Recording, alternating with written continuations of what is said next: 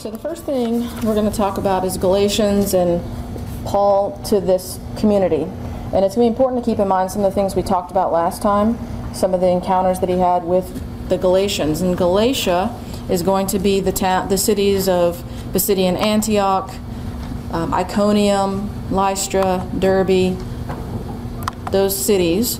And so it'll be important to kind of remember some of the things that happened. And hopefully this will not cut things off. But so Galatians. The first thing to mention, this is the map just to remind you of the area we're talking about. Ephesus, Colossae, all that is in this same region. But he's particularly going to talk to that first group of people that he met in Pisidia, Antioch, Lystra, Derbe, Iconium. So when was the book of Galatians written? Scholars debate this. There's going to be various opinions. There's two key groups that make a common statement about when it was written. There's one group that's an earlier writing and one group's late. One group says it was written when Paul, years later, years after he visited there. But another group, and this is my professor, Dr. Tim Gray, he was kind of in this leaning, and I think there's a lot of evidence for this, and we'll show that it was probably earlier, that he probably wrote this around 48 to 49 AD, right after his first mission trip. So he went on that first missionary trip, and then if you recall, immediately after that, there starts to be some arguments with people, Jewish Christians coming in teaching you have to be circumcised to be Christian. So when they start raising these arguments, this starts spreading throughout the communities, and Paul starts to hear that the Galatians are now being exposed to this, and that the Galatians now are starting to change the way of thinking, and that they're starting to follow these people preaching, you must be circumcised. And so then they end up having the Council of Jerusalem. Well, some of the scholars think that as Paul was on his way to this Council of Jerusalem, he writes the letter to the Galatians to tell them, don't listen to this teaching, it's wrong. He never mentions in the letter to the Galatians that a council was ever held. And so that's one clue that you would think that if there's this big dispute among them about whether or not you're circumcised, he would have at least brought up, remember what we decided at the council in Jerusalem, that this wasn't necessary, but he never does. So there's a lot of scholars that think because he's not, that's one clue this was written early, just before the council. Another thing is you'll see at the very beginning of the letter, he's going to tell them, why have you so quickly turned from what I taught you? If it was years later, it doesn't make complete sense that he's using that terminology. So there's some clues that was written early. It doesn't ultimately matter when we're reading this and interpreting what he's telling us, but it is something that can be helpful to understand what's happening. And so I'm kind of the view that it probably was written early by those two clues, plus a few of the things that he says and did. But just know there is a little debate whether it was written around this time or a few years later. The audience is primarily the Galatians. Now there's a message for all of us and for all Christians, but it was primarily this community in the area of Galatia. One of the things that you'll notice if you look at the very beginning of the letter, Paul, in most of his letters, writes in the Greco-Roman style of writing letters. And so typically at the very beginning, you're going to have, the author's going to introduce himself, give you some clue as to who's writing it. And then there's going to be a greeting, and then typically there's a thanksgiving, being thankful for something. When the letter to the Galatians, there is no thanksgiving. Paul writes to let them know he's the author of this letter. And so you can see that at the very beginning in verse 1. And then he gives a greeting to the people of Galatia, but he never writes a thanksgiving. He jumps right to his point in verse 6. And why does he do this? Well, because he's frustrated with them. He realizes they're already turning away from what he had preached and taught them. So he has nothing to be thankful for, in a sense, in his mind, because they're already abandoning the gospel he taught them. And so from the beginning of verse 6, he says, I'm astonished that you are so quickly deserting him who called you in the grace of Christ and turning to a different gospel. So he's saying you already are quickly turning away from what the gospel that I brought to you that was going to lead you to Christ. You're now agreeing with these people teaching you must be circumcised. So he's frustrated. He feels like they're abandoning Paul and everything that he just spent many years preaching and teaching to them. So he doesn't feel like he has anything to be thankful for. And then this is the area where it's a clue to me in this verse that they're so quickly turning away from Paul's teaching. This likely was a short time after he had visited them on his first missionary trip. And then he will return to Galatia as soon as the council is over to go on his second trip to them. to kind of reinforce what he's teaching. Now in verse 11, we'll skip to verse 11, Paul's writing about his conversion. He's almost giving a little mini biography. Because what he's done is in verse 1, chapter 1, verse 1, he's saying, Paul, an apostle, and he's saying that I have authority from Jesus Christ and from God. I'm not simply ordained by men. I've been ordained by God to bring you this gospel. And then in verse 11, for the next several verses, he's going to give them his history. Why is he doing this? Because he's trying to show how he has authority and how it is that his message is authentic. Not this message of the people who are preaching circumcision. His message is authentic. And then he also will even tell us in that section where he's talking about himself that he went up and met with the apostles, like in verse 18. And then he will even in chapter 2, verse 9, he's going to even talk about how he was blessed by the pillars of the apostles, Peter, James, and John. And so he's really stressing the authority he has, that he has been given this mission to preach to them. He's been blessed by the apostles. He's been ordained by God to do this, and that they should listen to him. And then he's, let's see, I'm going to read verse 2 real briefly, or verse 9 real briefly. Let me see. Yeah, chapter 2, verse 9. And when they perceived that grace was given to me, James, Cephas, and Cephas is the Aramaic word for Peter. Peter's name is Cephas in Aramaic, and in English it's Peter. So James, Cephas, and John, who were reputed to be pillars, gave to me and Barnabas the right hand of fellowship, that we should go to the Gentiles, and they to the circumcised. And so what he's basically saying is it's them, these three men who you hold to be the pillars of the apostles, had given me the blessing to come preach to you. So again, he's kind of countering these men who are preaching circumcision. So that's chapters 1 and 2, kind of his authority, why it is that his message is authentic, not this other message that they're hearing about circumcision. Then the next thing he's going to start to do is to prove why it is that circumcision is no longer necessary. And he's going to show them that because of Christ, circumcision of the flesh is no longer needed.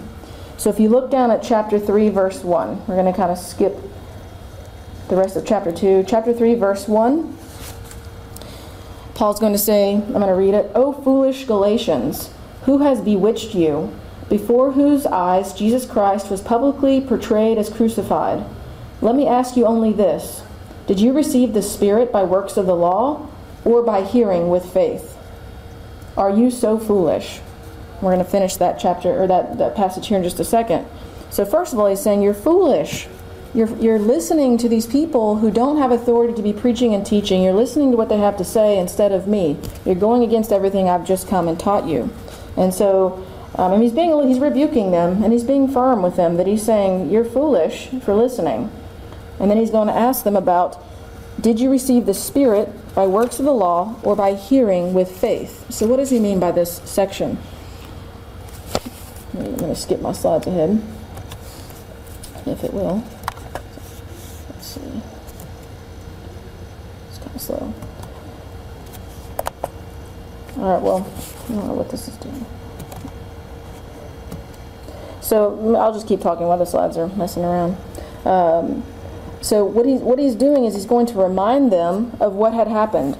So remember Iconium, Lystra, and Derbe. This was in Acts chapter 14. Do you remember what had happened in Acts chapter 14 when he was in Iconium, Lystra, and Derbe?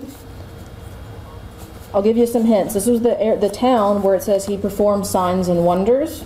It's the town where he had healed the man who had been paralytic and crippled all his life. And it's the town where they had been called gods. Zeus and Hermes, or Jupiter and Mercury. This is the same community. And so he's saying, did you receive the Spirit? So he's saying the Spirit was evident among you because of all the miracles we were working. You were so amazed and astonished at what was taking place. You even bowed down to Barnabas and myself, calling us gods. You wanted to worship us because you were so amazed. And so he's reminding them of what had happened. They had even called them, let's see, I'm getting ahead. They'd even called them Zeus and Hermes. And so he's saying that the Spirit was among you, and you were not circumcised. Not all of them were. There were some Jews in the community, but not all of them had been circumcised.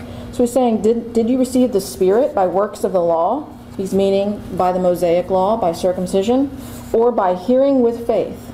It was because of their faith that they were able to perform these miracles among them, is what Paul is suggesting.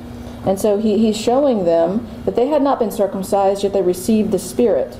And it was through baptism and faith. So therefore, circumcision is not necessary. And then back to chapter 3, verse 3. Are you so foolish? Having begun with the Spirit, are you now ending with the flesh? And so he's going to say, having begun something spiritual, are you going to end in the flesh? You're going backwards. We have moved on from these works of the law. We've moved on from these things that you must do in the flesh, like circumcision, and now we're going to these more spiritual realities, these spiritual truths.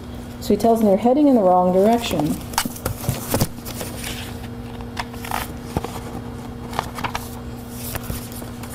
And then we can see in chapter 3, verse 6, Paul is going to talk about Abraham. And he's going to emphasize to them that Abraham was called by God before being circumcised.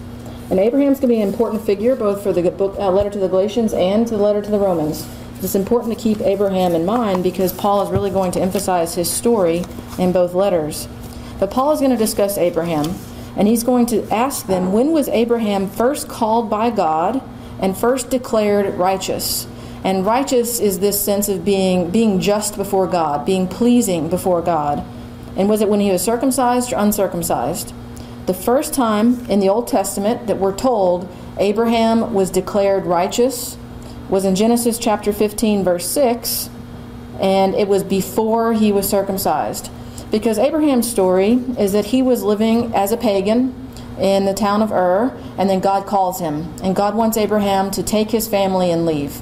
And he wants him to take Sarah and go to the promised land, the land of Canaan. And so God says, pick up everything, move, and leave. Abraham has faith in God and the one true God. He abandons his pagan gods and his pagan roots, and he follows the one true God. And he takes Sarah, and they go to the promised land. And so Abraham, out of faith and obedience, is then declared righteous for obeying God and being faithful. Circumcision doesn't happen with Abraham until Genesis chapter 17, so 2 chapters later. It's much later in Abraham's life when he's circumcised. Abraham makes a covenant with God in Genesis chapter 15 when he first obeys and is faithful. That's when the covenant begins. What will later happen is Abraham's going to be disobedient and unfaithful, so God will have to renew the covenant many years later in Abraham's life, and that's when circumcision becomes required. So it's later in life. And so what Paul is telling them, so if we look at chapter 3, verse 6, thus Abraham believed God, and it was reckoned to him as righteousness. So you see that it is men of faith who are the sons of Abraham. Because the Jewish people really held, Abraham's our father. Father Abraham. You hear that word a lot among the Jewish people. He's our father. Well, Paul is showing them Abraham's the father of everyone who has faith. It's not circumcision that makes you a son of Abraham. It's faith in the one true God. And so he's showing the Jewish people it's not circumcision that ties you to this covenant. It is to a point. But what God had ultimately intended, this covenant with Abraham, had nothing to do with circumcision. And so because Abraham was able to be declared righteous by faith, this is what God is now calling all people to, both Jew and Gentile. It's no longer the Mosaic law that requires you to have circumcision. It's going to be a greater covenant, this new covenant, and it's going to be more like the covenant with Abraham, where it's your faith, not circumcision, that's key. And so Paul's going to tell them all men of faith are sons of Abraham. Both Jews and Gentiles are welcome into this new covenant. And he's going to remind them, and this chapter and in Romans, it's going to be important to understand too, whenever God required circumcision of Abraham, what had happened? God had promised Abraham and Sarah a son, and they wait many years, and nothing happens. And so what do? They take things into their own hands. They say, well, he had promised us a son, but it hasn't happened yet. So here, Abraham, take our maidservant Hagar, and have relations with her. And he does, and they have a son. That was not God's plan. God had planned to give them the promised child through Sarah. So God is not happy. Now in the Old Testament, you don't necessarily see the words, God was not happy. But what happens? After Abraham takes Hagar, they have Ishmael, there's silence. God does not talk to Abraham for 13 years. And then finally God talks to him again, and he basically tells him, I'm promising you many descendants. And so in a sense he's saying, what you have done was not my plan. I've promised this covenant to you. I'm faithful to this covenant. I need you to be faithful. And so he renews the covenant with Abraham, and then he requires Abraham and all the men to be circumcised at that point. So circumcision then becomes a sign of the covenant, but it's not how God had intended it from the beginning. It's because of Abraham's disobedience and unfaithfulness. And so circumcision is a sign of renewal of the covenant. It also is a reminder to Abraham of what he had done, in a sense. This sin of the flesh, the circumcision. And so it's a reminder of Abraham what he had done, and it's renewal of the covenant. So it became important, but it wasn't what God had intended. If Abraham had remained faithful, he was going to give him a child. And then ultimately they renew the covenant, and then soon after that Isaac will be born, and he's the son of the promise. He's the son of Abraham and Sarah. So it had not been God's will what Abraham had decided to do on his own. And that's kind of common with our own life. If we kind of get impatient and start to work things out on our own without God, it's going to be a little disastrous oftentimes. And so that's what happens. Abraham causes more trouble than he needed to. God will still be faithful, and he'll protect Hagar and Ishmael, but that causes problems among the family. Because what will end up happening is Hagar and Sarah have these tensions, Ishmael and Isaac have these tensions, they're all fighting with each other, and ultimately Abraham throws Hagar and Ishmael out and says, you need to go. And so they'll go to Egypt. But now returning back to Paul here, but it's important to keep that story of Abraham in mind. It'll come back in Romans. But it's also very important because Paul focuses on this to show them it's faith. The new covenant, the foundation is faith. And we'll talk more about what that means as we go along. So returning to Paul, he's using Abraham to show that all men of faith are descendants of Abraham. And it was this faith of Abraham to leave home, to leave everything, and be obedient and faithful to God. And it was this deep faith where Abraham entered the covenant with God. This has all happened before he was circumcised. So circumcision is no longer necessary, is what Paul's trying to emphasize through this story and reminder about Abraham. God has called all people, Jew and Gentile, into this new covenant that now exists because of Christ. So then if we go to chapter 3, verse 11, what Paul's going to do, he's shown, Paul doesn't have to write too much because these Jewish people know their faith inside and out. All he has to do is say, Abraham believed and it was credited to him as righteousness, so you see it's men of faith were the sons of Abraham. They don't have to have any other explanation. The people know what Paul is getting at, and so Paul won't have to say too much, but he brings to mind Abraham and Abraham's story, and then he immediately says after that in chapter 3, verse 11, now it is evident that no man is justified before God by the law. He's talking about the Mosaic law. And he quotes an Old Testament passage, he who through faith is righteous shall live. And this is Habakkuk chapter 2, verse 4. Let's see, these slides are behind, but Habakkuk chapter 2, verse 4. What Paul is doing is he's quoting the Old Testament. Why? He's showing them that there's continuity. I'm not inventing this idea that we don't need circumcision, we only need faith. It's there, it's in the prophets. Habakkuk was a prophet.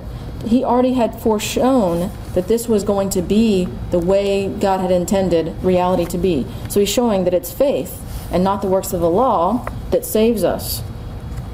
So this is not a new teaching, it's a fulfillment of what God had prepared for us in the Old Testament. So he wants to emphasize to them, I'm not inventing this teaching. So he quotes Habakkuk chapter 2, verse 4, and he'll quote this again in Romans, that it's faith, not the Mosaic law. Now, one of the things we also have to point out, because if you look at chapter 3, verse 10, for all who rely on works of the law are under a curse. And he says, for it is written, cursed be everyone who does not abide by all things written in the book of the law and do them. And so what Paul is talking about, this works of the law that we've already mentioned a few times, it's the Mosaic law. And let me skip to that. I have the slide on that. So works of the law. This is key for Paul. Very, very key. Because it's different for James, but for Paul, when he's talking about works of the law, both in Galatians and Romans and in his letters, he's talking about the Mosaic law, the laws that we find in the Torah, which are the first 5 books of the Old Testament. And so you find this in Deuteronomy and Leviticus specifically. Those are the books of the law. They tell all the Jewish people here is everything you need to do. And so it tells them this is how you keep the covenant. with the works of the law. And so Paul will use several phrases. He'll say works of the law, or he'll say the law. He may say works. He may call it the Mosaic law or the law of Moses. All those phrases referring to the same thing. And so these works of the law, they include circumcision. They include the kosher law, what to eat and not eat. They include what to do on a Sabbath. There are many very strict rules about what could and couldn't be done on the Sabbath, like you can't walk more than a mile, or you can't do any type of work, and it'll define what that means. And so all these things were necessary to be obeyed in order to stay in covenant with God. And so to the Jewish people, the works of the law were what was required to remain in covenant. And there were hundreds of these, and so you can find them in Deuteronomy and Leviticus, and they're required to be faithful. And so anytime we see this phrase, we have to keep that in mind, what Paul is talking about. Because he's not necessarily saying, today we may say works that are required, or faith and works. This is totally different terminology that Paul's using. He's talking about the Mosaic law specifically.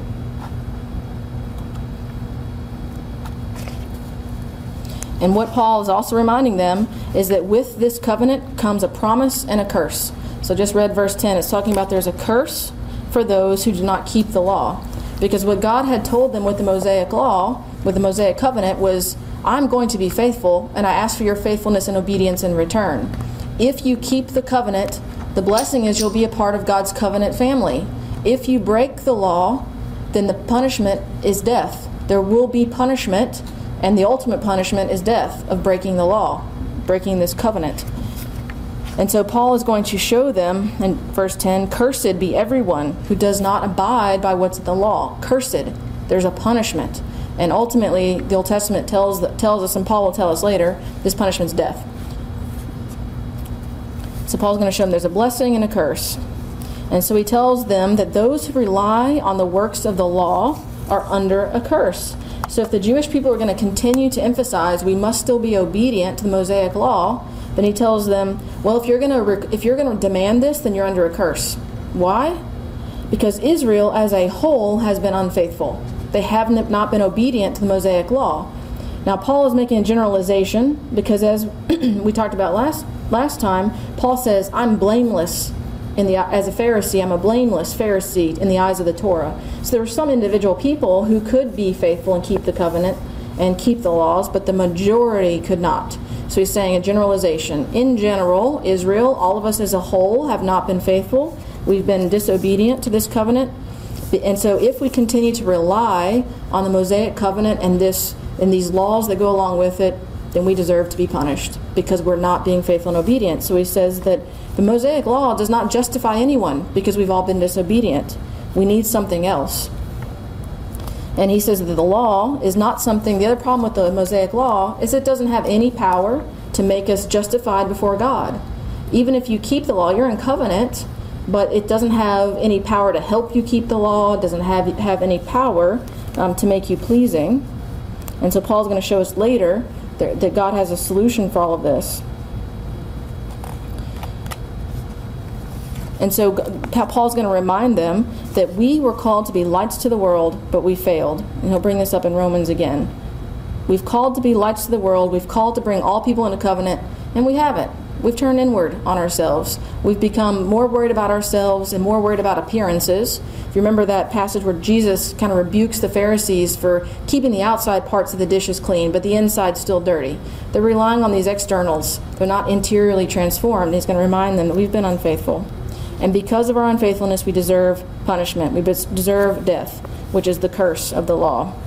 And so in chapter 3, verse 13 and 14, it says, Christ redeemed us from the curse of the law.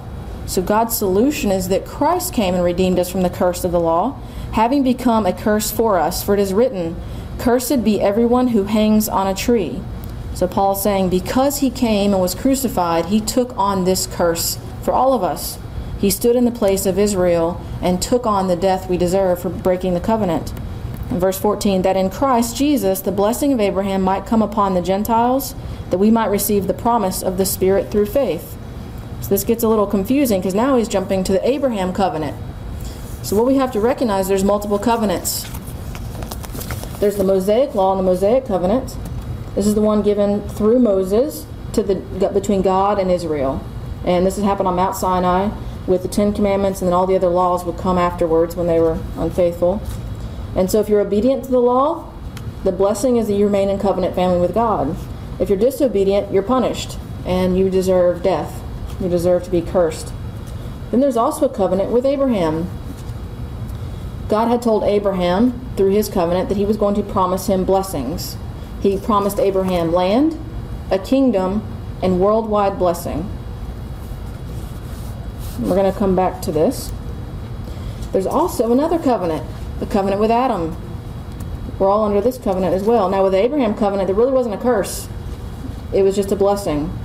The covenant with Adam, there was a curse and a blessing. If you're obedient, you're going to be filled with grace. You'll have immortality. You'll have eternal communion with God, harmony with everything, harmony with God and with each other, dominion over the animals. If you're disobedient, death, and this is what ended up happening, as we all know, death and pain and suffering and corruption, having to toil and labor, labor pains, loss of communion with God, and ultimately loss of grace. And this loss of grace from our soul that is passed down to all of us is original sin. So being born without grace is this born without original sin. And all that's a consequence of Adam and the covenant that Adam and Eve broke that they had with God. So we have to keep these covenants in mind, because Paul will kind of jump around a little bit because he knows the people he's writing to know these things. It's just second nature for them, knowing their history. And so Paul is going to talk about the Mosaic Law. We no longer are under that in this new covenant. But the problem with the Mosaic Law is that we, as a whole, Israel has been unfaithful, so we deserve death. We deserve to be cursed. But the good news is Christ came and took on that punishment for us. We deserve this punishment. Christ came and took it on for us. And then he's going to skip the next part of chapter 13. He starts talking about this covenant with Abraham, because he says in verse 14 again, that in Christ Jesus the blessing of Abraham might come upon the Gentiles, and that we all might receive the promise of the Spirit. So what does that mean? So Paul is saying that not only does Christ come and take on the punishment for Israel with the Mosaic covenant, he's also going to bring the blessing that had been promised to Abraham. I know it's a little confusing. Hopefully it'll make sense with these next few verses that Paul's going to talk about.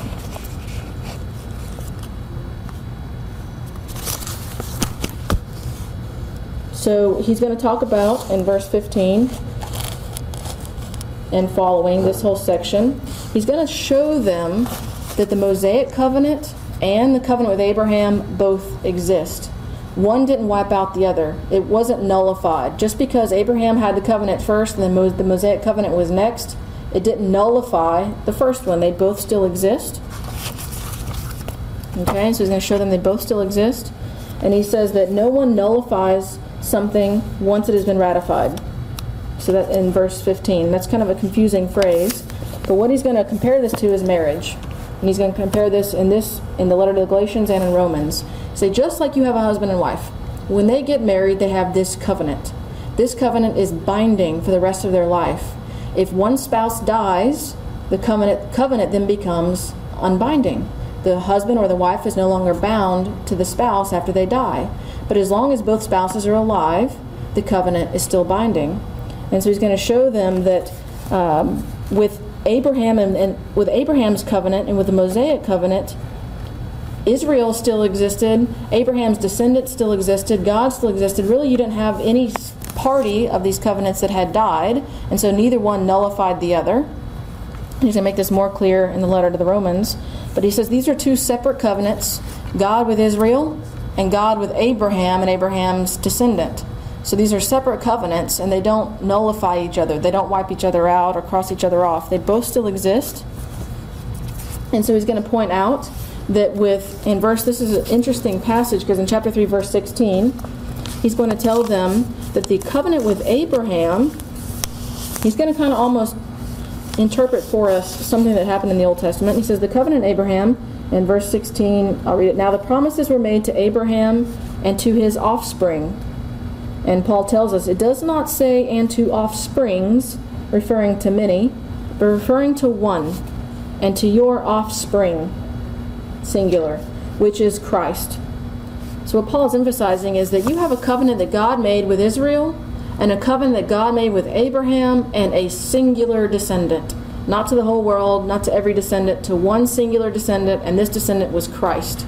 So because none of those parties had died, you can't have one covenant nullifying the other. And so he's going to tell them both these covenants still exist. And then we want to look at the blessing, the covenant with Abraham real quick. God had promised land. That was fulfilled. When did Abraham and his descendants get the promised land of Canaan? They finally got it once Joshua entered, and he crossed the Jordan River, and he went into the land of Canaan and started conquering those territories. Ultimately, they will take the entire land of Canaan with David when they finally take Jerusalem, but it begins with Joshua that this taking of the land starts to take place. So God had promised land, that's fulfilled with Joshua and then David. And then God had promised a kingdom, that's fulfilled with David. Once David becomes king, Israel now has a kingdom. Abraham and his descendants have a kingdom. And then God had promised worldwide blessing. But that had never happened yet. There was nothing that had come into existence with worldwide blessing until Christ. And what Paul is pointing out is that Christ's death on the cross now made this worldwide blessing available to all. And he's showing this worldwide blessing is grace, the Holy Spirit. Until Christ, this worldwide blessing, that part of the promise had not yet been fulfilled. But Christ comes and fulfills it.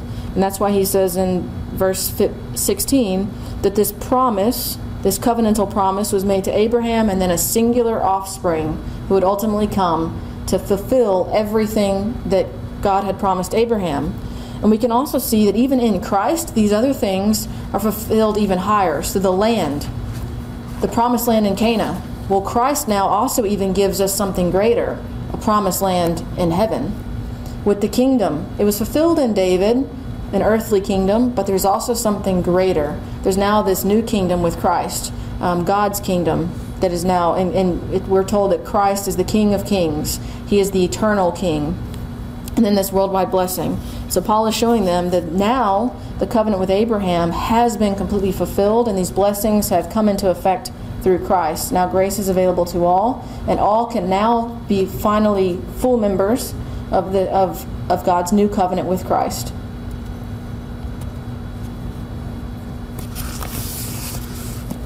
And so it gets a little confusing because Paul's wanting to show them many different things in one short letter.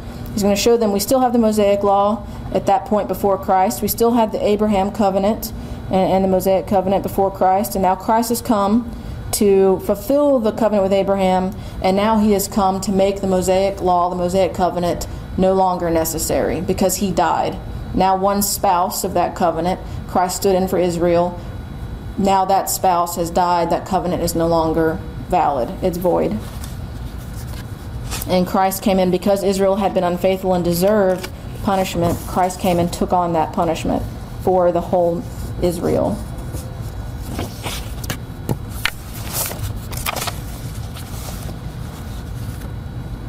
All right, and then if we go to chapter 3, verse 18,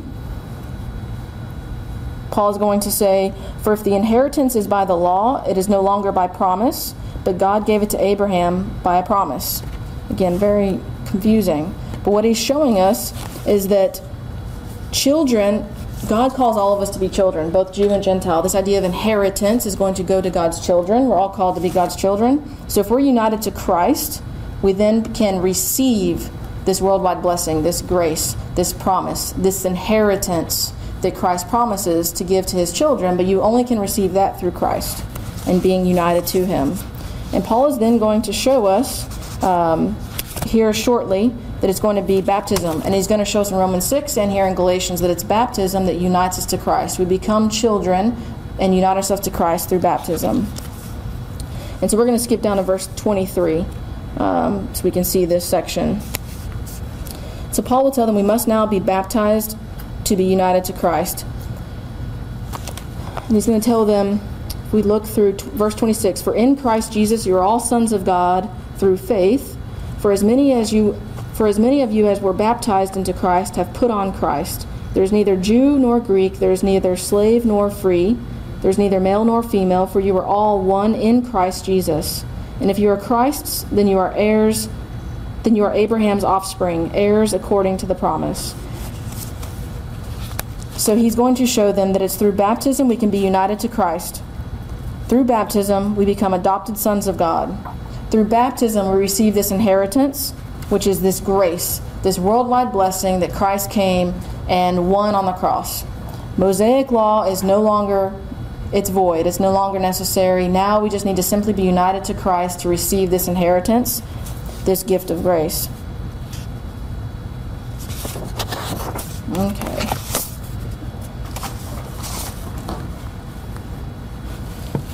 All right. Let's see. What time do y'all have? 7:15. Okay. All right. Well, let's stop for a second. Do y'all have questions about this? I know it's a little confusing because Paul is very, very deep. He's jumping around about these covenants, but he's basically trying to prove to them that we don't need to be circumcised. That's what this letter, the key point is, we don't need to be circumcised. There's so many divisions. We don't need to be circumcised, but he has to prove it to them. You can imagine, this has been around for hundreds and hundreds and hundreds of years. The Jewish people needed to be circumcised. They needed to keep the kosher laws. They needed to keep the Mosaic law. They needed to keep these things. And so Paul is now having to show them that this is no longer necessary. It's going to take some time to convince these Jewish Christians this is no longer necessary, because it's been a part of their culture and a part of their faith for so long. Okay, so he's talking about these covenants, and he uses only a few phrases and a few words to really go into this much depth, because we're only into chapter 3, and he's already spent this much time showing them these things, these really deep kind of understandings of what it means, what these covenants mean. Okay? Do y'all have questions? Confused? Makes sense, hopefully. Because what he's going to do then in chapter 4, and I won't spend too much time on this, but he's going to compare Hagar and Sarah as the covenants. And so he's going to say Hagar, remember Hagar? She was the maidservant, the slave, and Ishmael was her son, and then Sarah and Isaac. And he's going to say Hagar and Ishmael were slaves.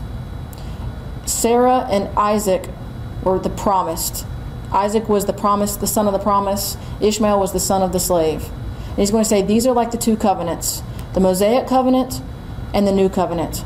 And what's the Mosaic covenant do? If you continue to emphasize that you have to keep this, what is it going to do? It's going to produce children that are slaves. You're enslaved to this old way of thinking, this old way of living. You're going backwards. But if you're faithful to this new covenant that Christ brings, it's now possible to become sons of the promise. This promise of grace, this promise of this inheritance that God has always intended from the beginning, but now is making fulfilled and possible through Christ. He's going to show them Hagar and Sarah. These are like covenants. We want to be like Sarah and Isaac. And then he's going to say, what did Sarah do to the slave woman and her son when they started to cause tensions? What did they do in the Old Testament that I'd mentioned? Whenever Hagar and Sarah are having kind of disputes and Ishmael and Isaac are fighting, what do? They kick Hagar and Ishmael out, right? So Paul's going to say, just like in the Old Testament, whenever they got rid of the Hagar and her son, the slaves, whenever they got rid of them for causing tension, I want you to do the same. Get rid of this teaching from the circumcision party. Ignore it. Don't live it. Don't listen to it. Otherwise, you're going backwards. You're going from being sons of freedom to sons that are slaves. You're enslaving yourself in this old way of thinking. So you're going to use that kind of analogy in chapter 4 to just emphasize to them, you do not need to follow the Mosaic law. You do not need to listen to these people who are teaching that you must be circumcised. He's actually going to be pretty harsh in chapter 5 about this. You see in chapter 5, verse 1, keep this same analogy in mind because he was just talking about it. For freedom Christ has set us free. Stand fast, therefore, and do not submit again to a yoke of slavery. He's saying this Mosaic law simply enslaves you. The law, he's going to show us later, the law is not bad. It's showing you how God calls you to live, but it's almost impossible to be faithful to it. So it's only going to enslave you further if you continue to live by it, because you're not going to be faithful and you don't have access to grace. The Mosaic law, the Mosaic covenant, does not offer you grace. So you're not going to be free if you continue to be bound to that. And then in verse 2, now I, Paul, say to you that if you receive circumcision, Christ will be of no advantage to you. So saying, so if you continue to hold that circumcision is necessary, Christ can't be an advantage, because you won't receive grace through that. This grace Christ won, it won't be an advantage to you if you're circumcised. And then he's going to tell them in verse 4, you are severed from Christ, you who would be justified by the law. You have fallen away from grace. And literally, he is kind of, let's see, where is he? Literally, if you think of this idea of severed, he's kind of referring to circumcision. What does circumcision do? It cuts on the flesh. So he's going to have a play on words in several places here. So he's going to say that in a minute he's going to say you're severed from Christ. In a minute he's going to say who has hindered you is often our translation in verse 7. You were running well. Who hindered you from obeying the truth? Literally, it doesn't really say hindered. It says who cut on you. And so he's having this play on words, this idea of being cut and being severed. In a minute, he's going to refer to these people who are coming in verse 12, this idea of castration. I wish those with you would mutilate themselves. And he's being very harsh, but because he's trying to make a point. So he's trying to tell them this circumcision of the flesh, where you're cut on, where things are severed, you're going in the wrong direction. You don't need to do that anymore. So he's going to rebuke them pretty harshly and say, don't listen to this. So we're going to jump to chapter 6 now, because that's basically what chapter 5, the first part anyways, is talking about. So the last part of actually we'll talk about a little part of chapter 5 and chapter 6. Because this is where I really feel like Paul gets to the heart of this, of what he's trying to show them. He's going to kind of sum it up and be making a very important point. Because he's led to this point of proving they don't need to be circumcised, and now he's going to show them. So let's start with chapter 5, verse 13. And remember what all he said to this point. He's going to say, for you were called to freedom, brethren. Only do not use your freedom as an opportunity for the flesh, but through love be servants of one another. So he's calling them to freedom, this freedom through Christ, but don't take advantage of this. It doesn't mean you can live how you want, is what he's going to tell them. So in verse 14, we're going to come back to verse 14, but we can read it now. But it says, for the whole law is fulfilled in one word, you shall love your neighbor as yourself. And we're going to skip to verse 16. He says, but I say, walk by the Spirit, and do not gratify the desires of the flesh. For the desires of the flesh are against the Spirit, and the desires of the Spirit are against the flesh. For these are opposed to each other, to prevent you from doing what you would.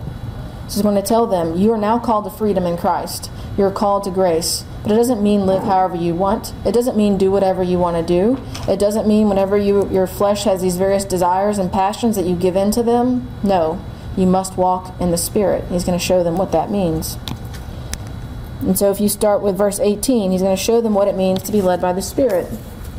But if you're led by the Spirit, you are not under the law.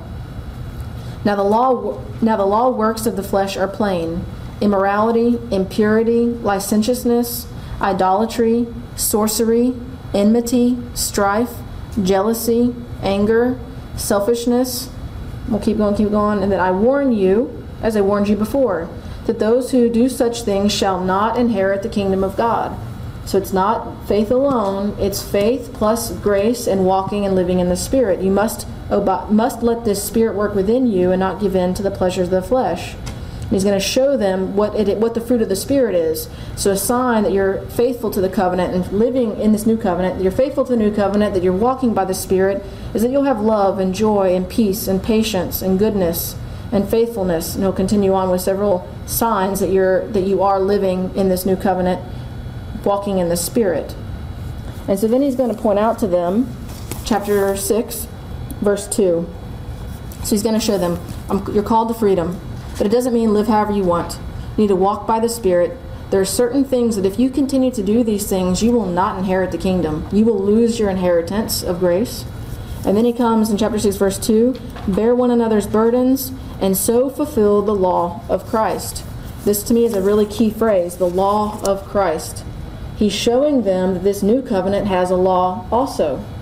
The Mosaic law is no longer necessary, but there is still a law. This new covenant comes with a law. And he's going to emphasize this in Romans too. But here he calls it the law of Christ. In other places he'll call it the law of faith, or the law of grace, or the law of love. But the law of Christ. And so then he will say, there is no confusion. There is still a law in this new covenant. It's just not the law of Moses. It's not the Mosaic law. It's the law of Christ. And if you jump back to chapter 5, verse 14, how do we fulfill this law of Christ? It says the whole law is fulfilled in one word. You shall love your neighbor as yourself. And it'll show us in other places that this law of Christ is love. This law of the new covenant that you must abide by is love. And he's going to emphasize that in Romans, but there is still a law in this new covenant. So faith is very key, but faith doesn't just mean an assent. Oh yes, I believe in Jesus, and that's all I just need to say those words and I'm a part of this covenant. No. You need to, number one, be united to Christ through baptism. Once you're united to Christ and receive this grace, you must walk by the Spirit. You must continue to have faith, be obedient, and then be faithful to this law of love, this law of Christ. And so he's going to tell them, you are now free from the Mosaic law, but you're not free from all law. There's still a law you must follow.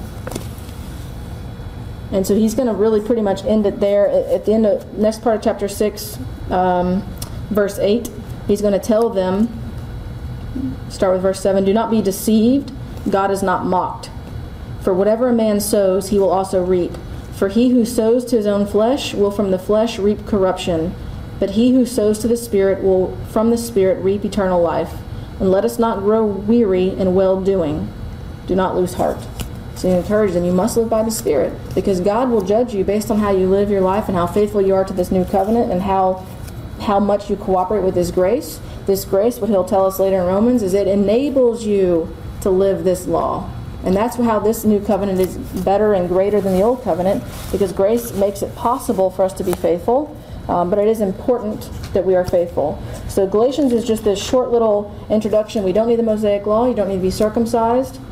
You need to enter into this new covenant with Christ through baptism, and then have faith, and then be faithful to this law of Christ, this law of love, because you will reap what you sow. And he says, don't lose heart, continue to be faithful. And then he'll finish up that letter. And then in this chapter, in the final part of chapter 6, he gives a little summary of what he's talked about. The circumcision is not necessary. And then he will tell them in verse 16, because he's just said in verse 15, for neither circumcision counts for anything nor uncircumcision, but a new creation. Peace and mercy be upon all who walk by this rule. So everything he's just told them. And then he's telling them, peace and mercy upon the Israel of God. And to me this is another key phrase, because what he's showing them is, Christians, you are now the new Israel. You're the new Israel of God. I'm not abandoning my old faith. I'm not abandoning my Jewish life, but now it's been fulfilled in Christ. We are now the new Israel of God. All Christians, both Jew and Gentile, are called to be a part of God's family, this new Israel. And this new family does have a great inheritance through grace. And this inheritance is the glory that you can receive in heaven, but you must also follow the laws of this family, this law of this new covenant, which is the law of Christ. And so he's going to just kind of remind them of that throughout this letter. Okay, we're going to stop there. We'll take like a 5-minute break, and then we'll come back and jump into Romans for the last part of this class for tonight.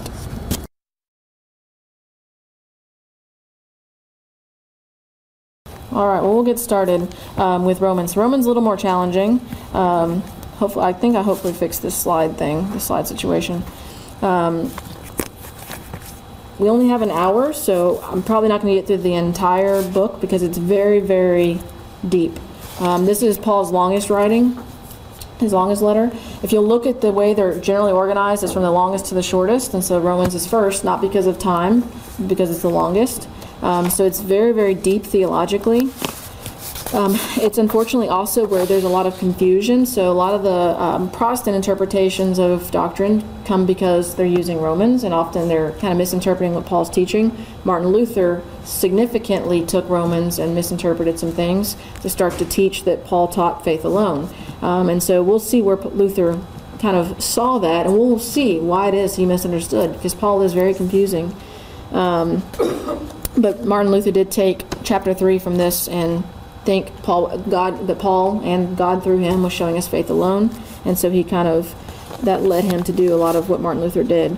So what we'll start with is the context. So this was probably written around 55 to 57 AD, probably.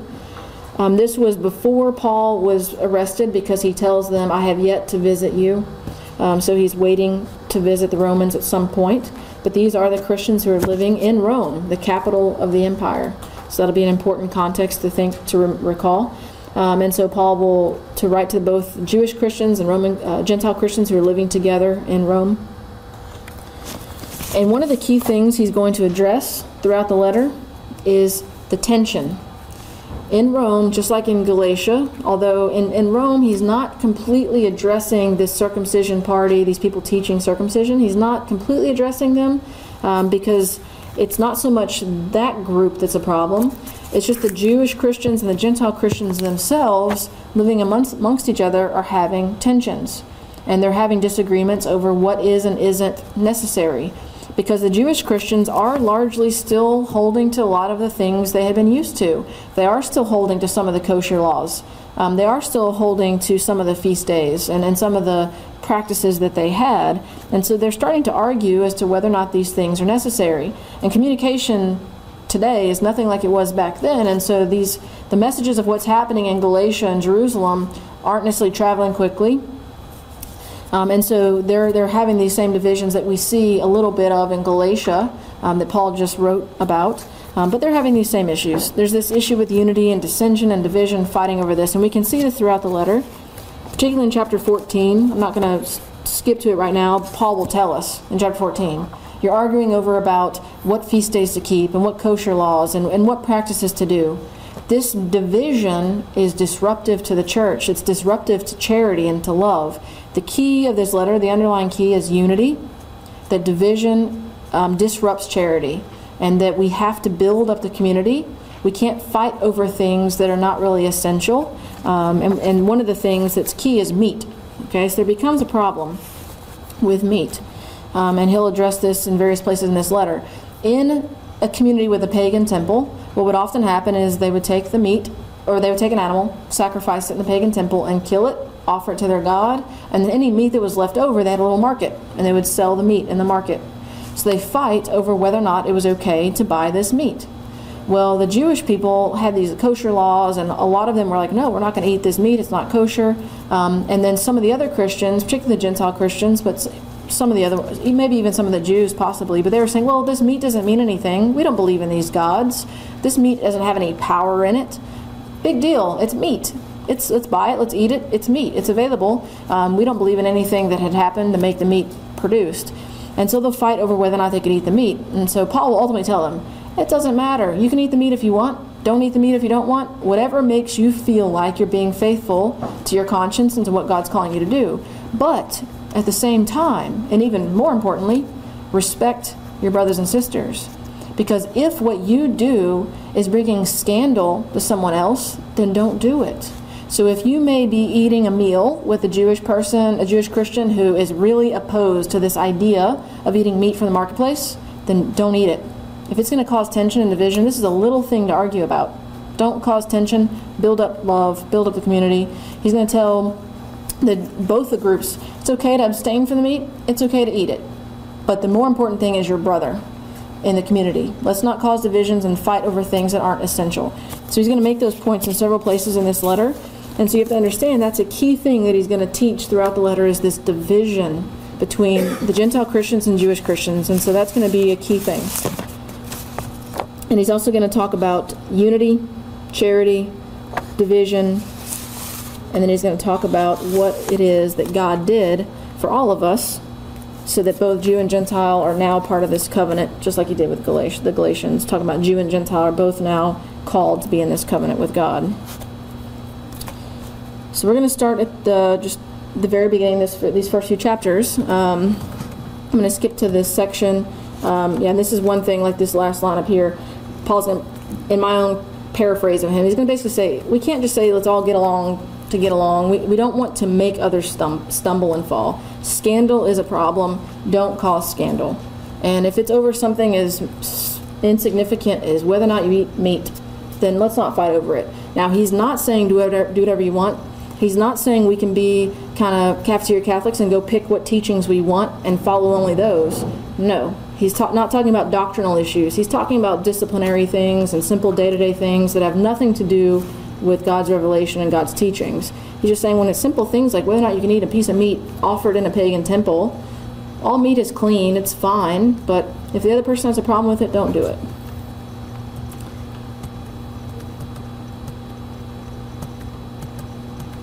All right, and so the other thing, as I mentioned, remember, Rome is the capital of the empire. Caesar lives here. This is his home, and he's going to travel throughout the empire, but he lives here. And since the time of Augustus, Caesar Augustus, he was basically he had kind of succeeded Julius Caesar. Augustus was the next emperor, and since Augustus, the Caesar, the emperor, had been given titles. They were called, and we talked about this the other night, Son of God, Savior of the world, Bringer of peace, King and Lord, and then Caesar was to be worshipped along with the other pagan gods. These are all key things because to call anyone else other than Caesar these things, it was illegal. There was also a gospel that had been written about the life of Caesar. It was called the Gospel of Caesar Augustus, because gospel just means good news, evangelium, good news. So Augustus Caesar had a gospel written about his own life showing the good news is I'm the Savior, I'm the bringer of peace, and it talked about all the good things Caesar Augustus had done. So when we see our own apostles and disciples writing gospels, they are basically attacking this truth, because this gospel existed before, like Luke's gospel. So Luke, he's going to write his gospel. Luke is really powerful in his gospel about how he's attacking some of these things of the culture.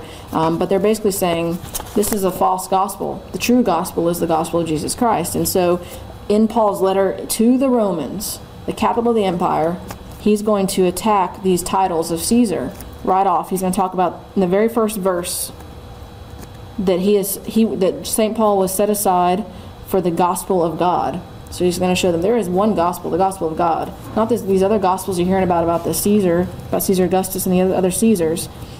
He's also going to talk about the Son of God and the Lord and the King. So throughout this letter, he's going to basically be attacking these titles of Caesar. So he's being very countercultural. He's attacking the truths the pagan world holds to. He's doing something illegal, but he's doing it because it's the truth. So he's coming to show them the truth. And so in Romans chapter 1, right away, we're going to see these phrases: Son of God, Jesus Christ our Lord. I thank my God and the gospel of God. So he's going to start off in verse 1. He's going to say, Paul, a servant of Jesus Christ. Really what that says is doulos, which means slave. So right away he's going to call himself a slave of Christ. That's going to be a key phrase. And the other thing in chapter 1 that's key, so he's a slave of Christ. That's going to come back in a little while. But he's a slave. So he's going to call them to be slaves of Christ as well. And then what Paul's going to do is something that's called an inclusio. And we're going to see this in many writings. St. Paul, but even the Gospels do this. And the inclusio is basically, you can think of like bookends or brackets. It's going to be a phrase or a term or a passage that's going to be at the beginning and the end of an important statement. So sometimes you may see it in an entire letter. You'll have the inclusio at the beginning and inclusio at the end. Other times, like in some of the Gospels, it'll be in certain sections. You'll have these key themes that are repeated. So it's a bracket. The bracket's the key theme. He'll write a whole lot, and then the bracket again to show, here's my key theme, and here's how I'm giving you evidence for it. So Paul does this. In Romans chapter 1, verse 5, he's going to tell us that I come to bring about the obedience of faith. This is going to be the inclusio, because in chapter 16, verse 25 to 26, when he ends this letter, he's going to say, may God bring about within them an obedience of faith. So he's going to show us right off that his key thing for this letter is an obedience of faith. That's his key phrase. So it's called an inclusio. And so you can look for those when you're reading Paul's letters and the Gospels. Look for these key phrases that are kind of repeated at the beginning and the end, because they're going to show you something that the author finds to be of the utmost importance of what they're writing and why they're writing it. So right away we can see this idea of Martin Luther, faith alone, is wrong, because that's not Paul's message at all. He's not preaching faith alone. He's preaching an obedience of faith, and he'll talk more about what that means throughout the letter. So Paul in chapter 1 is going to say he comes to bring about, he's a slave of Christ, set apart for the gospel. So his mission is going to be to spread the gospel. And the purpose is to bring about an obedience of faith. And then we jump down to verse 16. Paul says, "For I'm not ashamed of the gospel." Letting the Christians know right off, this is the one true gospel, and I'm not ashamed to preach it. It may be illegal to preach a gospel of somebody else, but I'm not ashamed because it's the truth. And then he says, the gospel is the power of God for salvation to everyone who has faith. The Jew first and also the Greek. And then verse 17, for in it the righteousness of God is revealed through faith for faith. And so he's going to talk about that faith is this doorway to salvation. He's going to, in verse 17, he quotes Habakkuk chapter 2, verse 4. He did this in Galatians as well, because he's showing, I'm not inventing this. This is in the Old Testament as well. Now we're fulfilling it. That he who through faith is righteous shall live. So he's saying faith is a very key foundation for what the gospel message is. Faith is key. And that those who believe in the gospel is the power of God. And it brings salvation to all, both Jew and Gentile.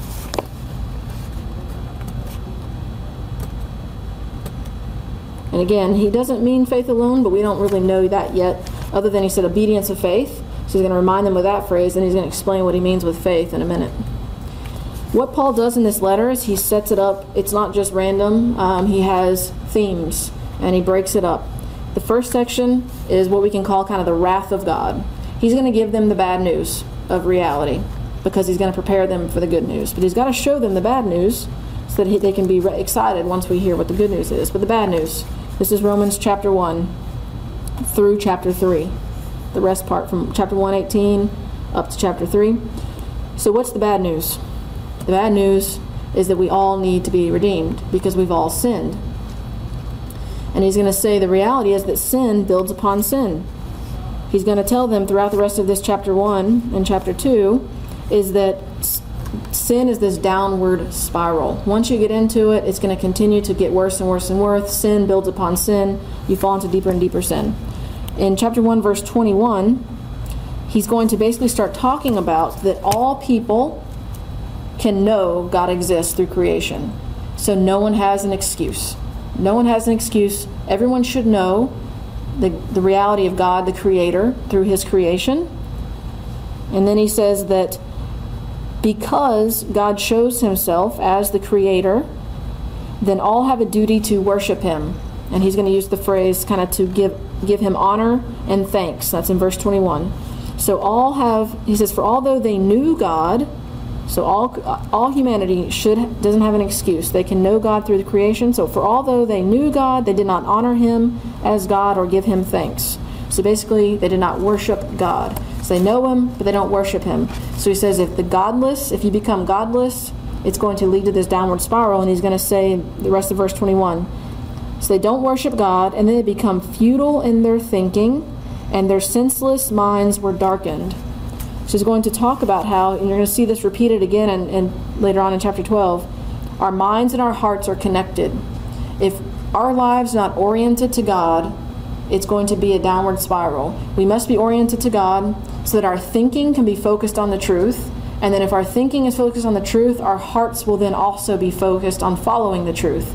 But once we don't worship God, we don't put God first, then our minds are going to turn into futile thinking. We'll follow things other than the truth, and then our hearts will be darkened. And it'll get worse and worse and worse for us the deeper we get into sin. And so then Paul's going to tell them that the punishment for sin that God gives us is He hands us over to more sin. Because of our free will, he lets us choose. And because we have this choice to either love him or reject him, that if we choose to reject him, he's going to respect that decision and not coerce us to love him. So he's kind of going to give in and let us, if we want to reject him, we'll continue to reject him. He won't stop us. So sin will build upon sin. And so the crime was the refusal to worship God. And that's evident in their sins. And Paul tells us they continue to dishonor themselves. And in verse 25, he's going to say they continue to dishonor themselves because they exchanged the truth about God for a lie, and they worshipped and served the creature rather than the Creator. So they've turned things upside down. All humanity has done this. And so for this disobedience, they were enslaved to their own passions. So they committed evil acts. And so he will tell them, let's see, in verse 29, they were filled with all manner of wickedness and evil, covetousness, malice, envy, murder, strife, deceit, gossips, slanderers, haters of God, boastful. I'll skip down a few more. They're foolish, they're faithless, they're ruthless. And then he says in verse 32, which is a powerful statement, then they not only disobey God, but begin approving of the sins of others, and they will even call good evil and evil good. He shows this is the downfall that we have. If we don't keep our minds oriented to truth and put God as the center of our lives, it's this downward spiral, and ultimately we'll even approve of things and call evil good and good evil.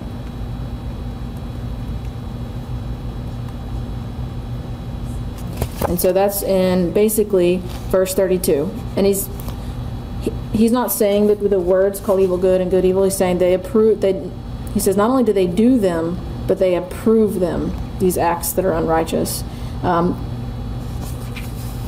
I'm just kind of quoting from an Old Testament passage where it says calling good evil and evil good. But Paul is basically putting that in mind, because he says that they not only do these evil things, they approve of them. Yeah.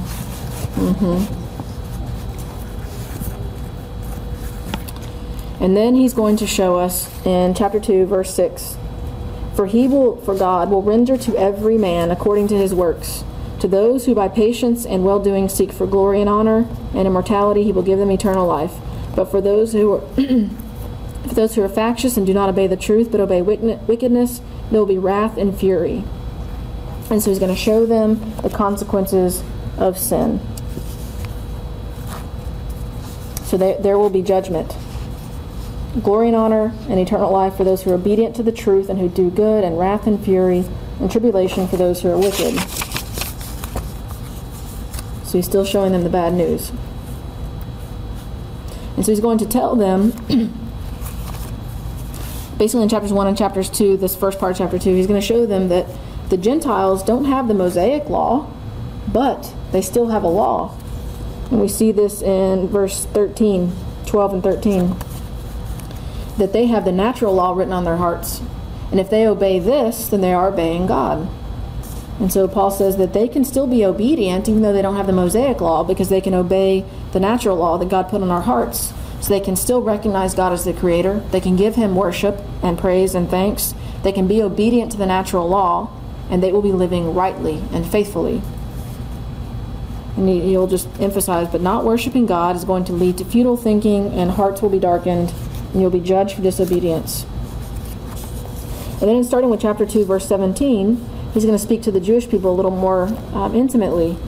So he's going to have shown them how the Gentiles can be faithful. Now he's going to turn to the Jews and say that you, as Jews, my brethren, not only do you have the natural law, because you still have that law you need to be faithful to, but you also have the Mosaic law, because you're in covenant with God. So now you need to also be faithful to that law. But he's going to show the Jewish people, you have been unfaithful to this law, unfaithful to this covenant. And he's going to show them that you have not lived up to your mission. You teach people and you're guiding people, but you yourself haven't even been faithful. So you're being blind guides. You're being foolish. And he's going to quote, in verse 24, he's going to quote the prophet Ezekiel, who says that, for it is written, the name of God is blasphemed among the Gentiles because of you. Because of the way the Jews have lived and been unfaithful, God's name is now blasphemed among the Gentiles. That's not what was supposed to happen. The Jews were supposed to show the world God and his goodness and bring people into the covenant. And so Paul is going to then be fairly firm with them. And he's going to tell them that you boast about being circumcised. You boast about having the Mosaic law. Because the Jewish Christians in this community are boasting, well, we're better Christians because we come from this lineage of being Jews. We have the kosher laws, the Mosaic law, and circumcision, and the patriarchs, Isaac and Jacob and Abraham and Moses. Paul's going to say, you boast about these things, but you're not faithful. And he's going to tell them in verse 28, this is going to hit the Jewish people pretty hard. He's going to say, for he is not a real Jew who is one outwardly, nor is true circumcision something external and physical. He is a Jew who is one inwardly, and real circumcision is a matter of the heart. It's spiritual, not literal. So he's going to tell them that you may think you're a faithful Jew because you've been circumcised, but the faithful Jew is one who's interiorly transformed. This is the message Jesus was also bringing. And then he's going to go into chapter 3.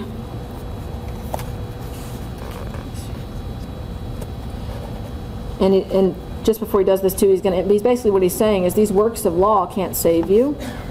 He's going to just remember chapter 1, verse 5. It's an obedience of faith. And then he's going to show, because they're going to say, he's going to anticipate that they're saying, well, but if I'm in the covenant with God, and he's not going to save me, then God's being unfaithful. I'm in covenant. I'm circumcised. I'm trying to follow the kosher laws and all these other laws. But if God's not going to save me, isn't he being unfaithful? And Paul's going to tell them, being unfaithful, God is being faithful by punishing you. Because God is always faithful. It's us who are unfaithful. And if we've broken the covenant and broken the law, then in God's faithfulness to this covenant, in justice, we deserve to be punished. We deserve the punishment of death. So he's going to start to emphasize that in chapter 3. And so he's going to say that just because God is faithful to the covenant doesn't mean that he's going to save sinners. If we break the covenant, we deserve to be punished.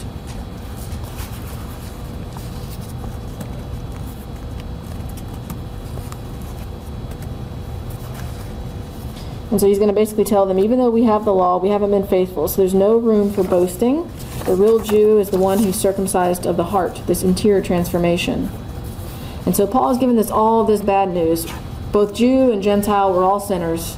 We all have this problem of sin in our lives, and unfaithfulness and disobedience. So what now? And then Paul's going to give the solution to the problem, the good news. So in chapter 3, verse 21 through chapter 4, he's going to talk about the solution. And the solution is the righteousness of God.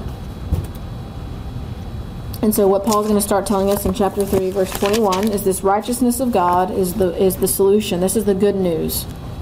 Okay, and this righteousness of God is God's faithfulness to the covenant. And because of his faithfulness to humanity, he sent Christ. And it's going to be Jesus Christ who's going to show us how God ultimately is so unconditionally loving to humanity because of what he does. God has a solution. The solution is Christ. So the good news is that God is righteous, and this wrath of God is going to be, I guess, opposed, in a sense, by the good news of Christ.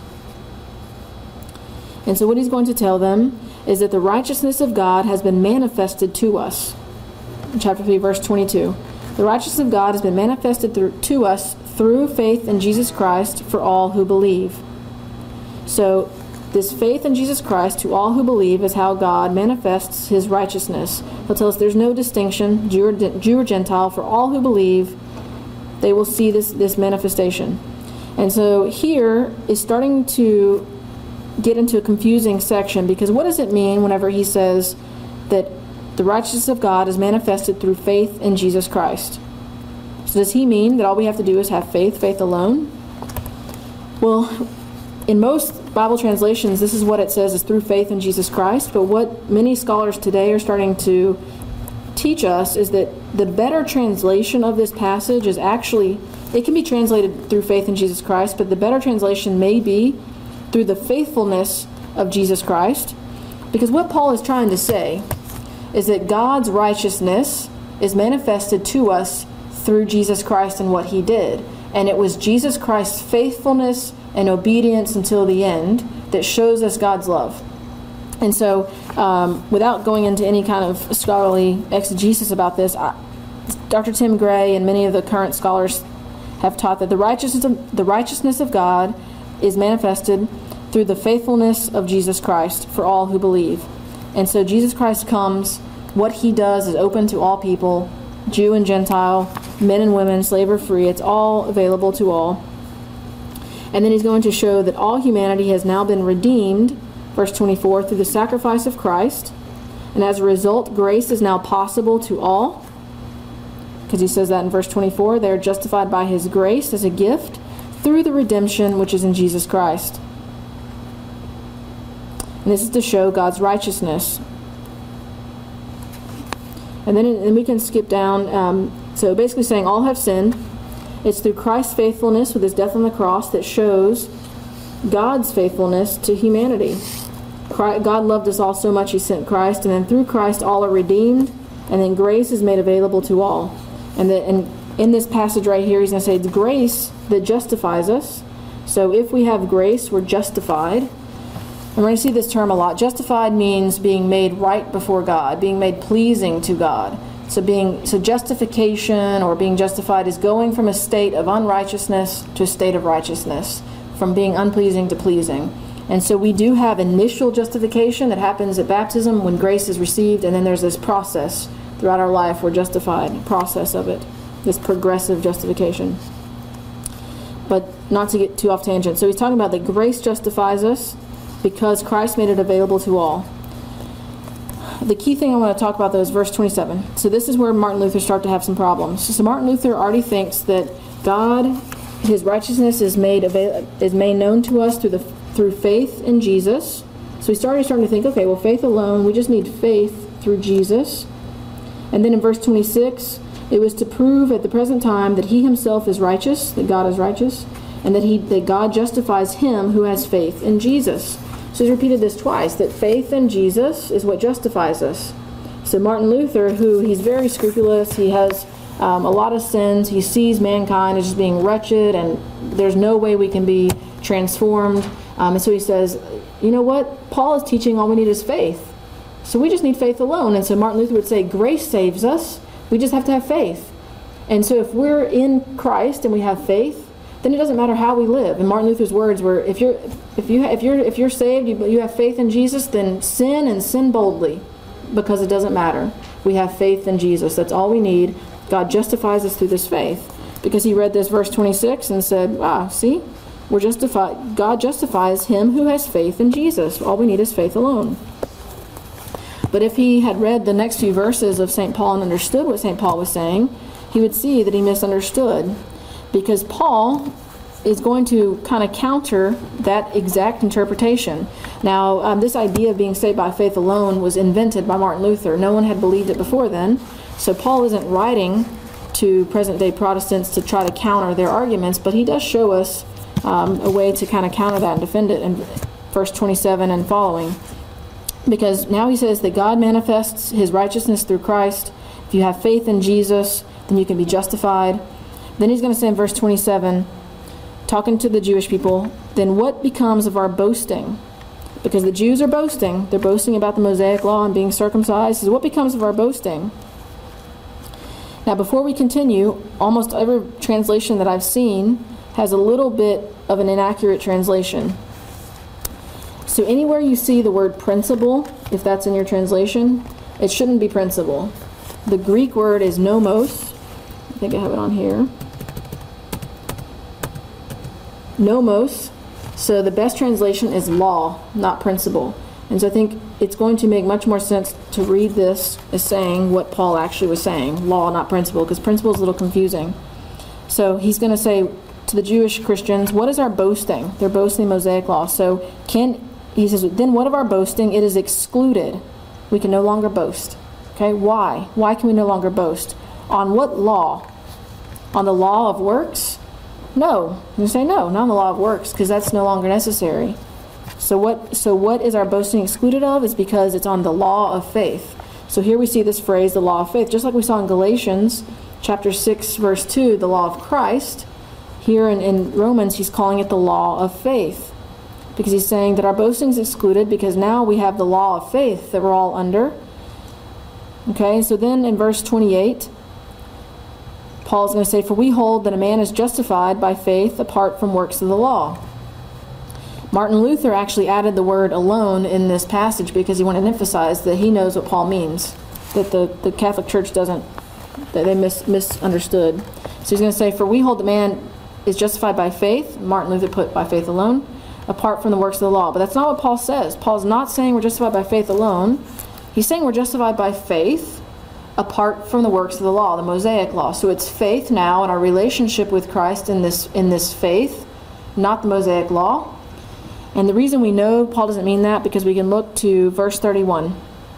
Because Paul's going to answer that question. Because he says, do we then overthrow the law by this faith? Paul says, by no means. On the contrary, we uphold the law. So now there's this law that we must uphold. We must have faith, but now there's also this law of faith. Our faith is attached to this law of faith, and we must uphold it. Now Paul is going to spend several more chapters in Romans before he tells us what this means. What do we mean we must uphold the law? So we're going to kind of cheat for a second and jump ahead and see what Paul means. So if you jump to chapter 13, he spends a lot of time showing them a lot of this, and then he'll show them at the end how it is we uphold the law. So he's showing we don't need the Mosaic law. We just need faith. We're justified by faith apart from the Mosaic law. But this doesn't mean we overthrow law. We uphold the law. In chapter 13, verse 10,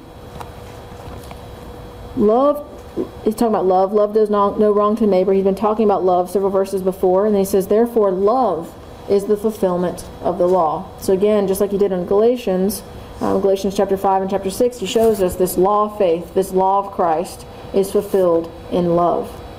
Love must go along with this faith. And that's why in Galatians chapter 5, verse 6, he said, faith working through love. That's how we live. That's how we live in this new covenant, is faith working through love. So here he'll tell us this law of faith is upheld, the fulfillment of it is love. We must uphold the law. So it's not faith alone, it's faith working through love. And so this is exactly what the Catholic Church means when we say faith and works. It doesn't mean we're earning our salvation. It means we're upholding this law of faith. Faith and works go together, this charity. And so St. James, when he writes his letter, he'll say that faith without works is dead, because St. James is talking about this love that we have to have. Faith without love is dead. We cannot have faith without upholding this law of faith that's fulfilled in love.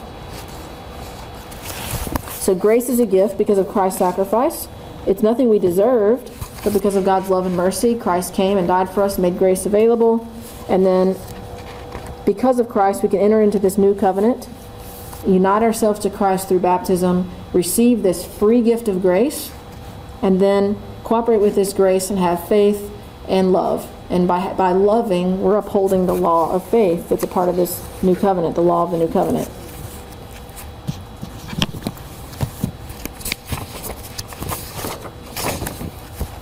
Okay, we can flip back now to chapter 3 again real quick. Now again, this is all kind of going with his inclusio, that key phrase, obedience to faith. This is all kind of, you can see how this all kind of goes hand in hand. This law of faith exists. Now in chapter 4, he's going to talk again about Abraham. We're not going to spend time on it because we talked about it with Galatians, but he's going to emphasize again. Abraham, it wasn't his circumcision that saved him. It was his faith and obedience. It was not his circumcision, but his faith. And so he's saying, so now too with us. Just like Abraham, it was his faith and obedience that made him in covenant with God. So now too with us. It's our faith and obedience. Again, remember the obedience of faith. And then in chapter 5, verse 12, he's going to talk about Adam and Christ. Let's skip to that.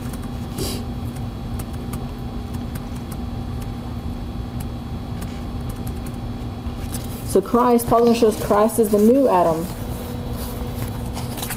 So we're going to read a little small section of this. He's going to show Christ is the new Adam.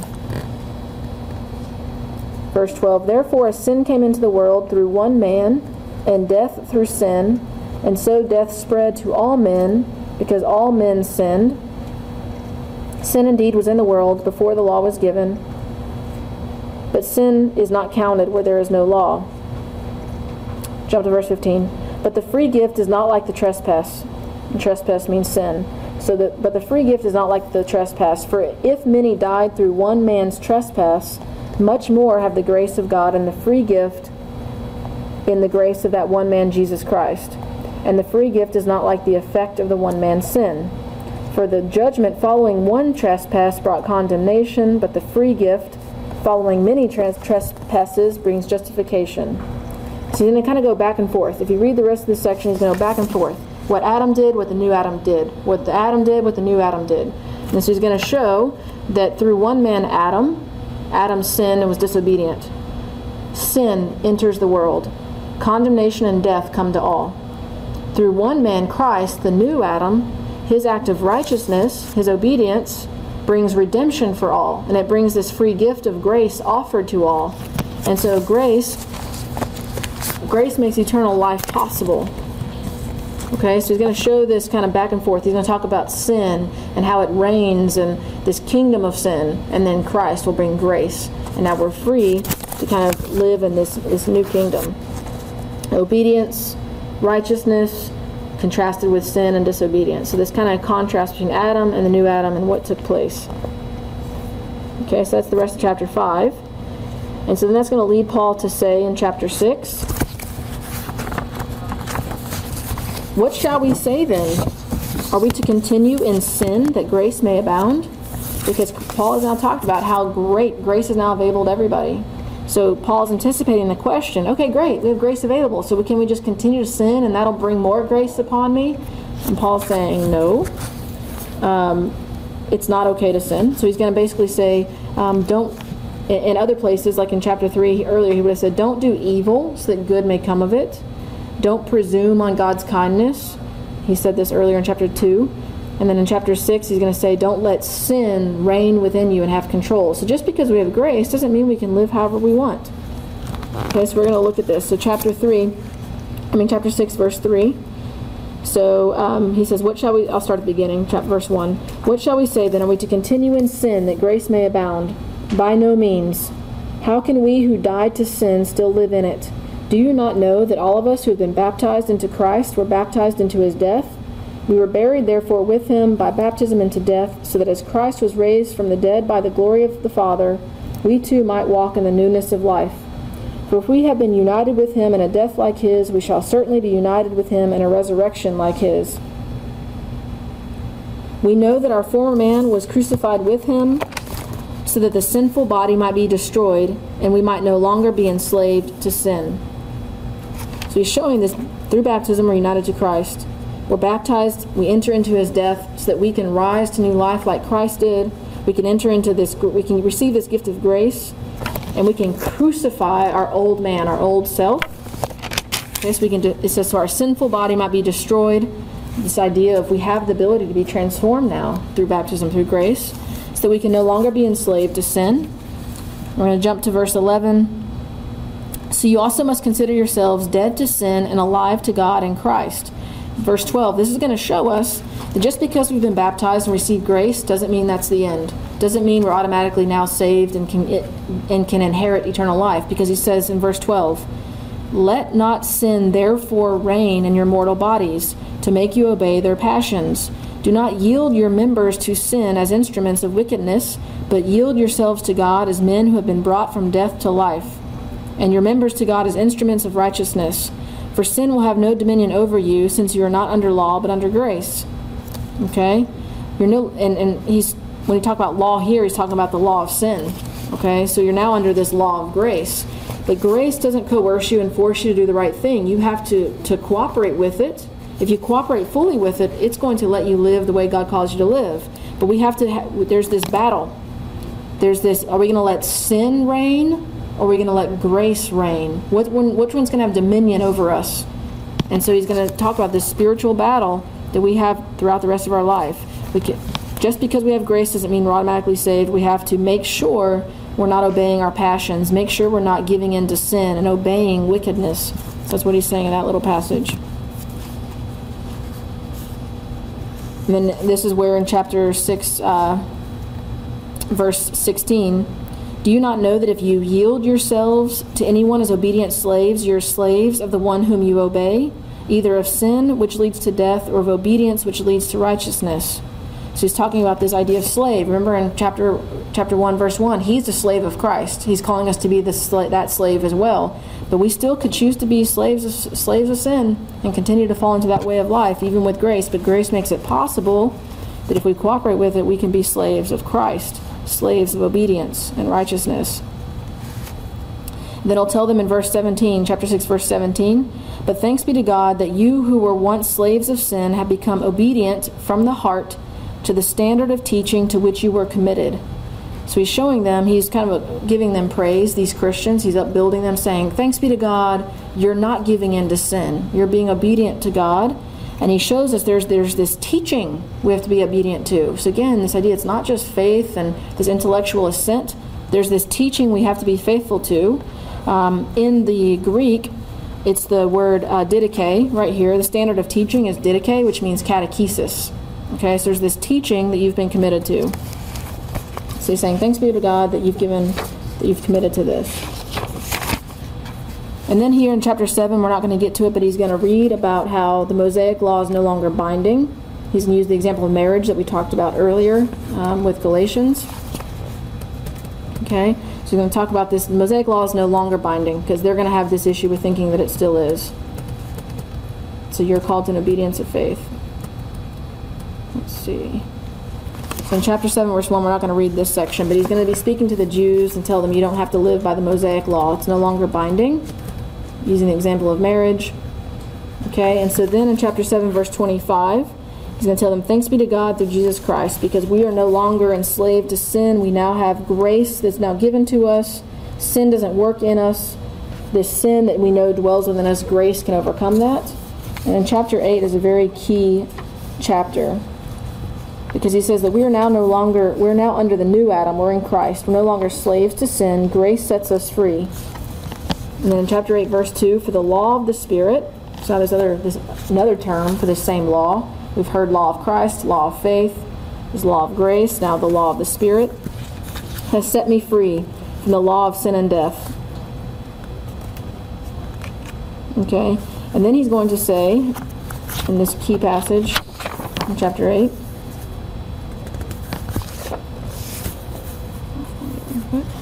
he's going to tell us that chapter 8, verse 4. So let me read verse 2 again. For the law of the Spirit has set me free from the law of sin and death. I'll read verse 3. For God has done what the law, weakened by the flesh, could not do. It's the Mosaic law, could not save me, could not enable me to be obedient. Okay, it says, for God has now done in the new covenant what the old covenant couldn't do, because now he's given me grace.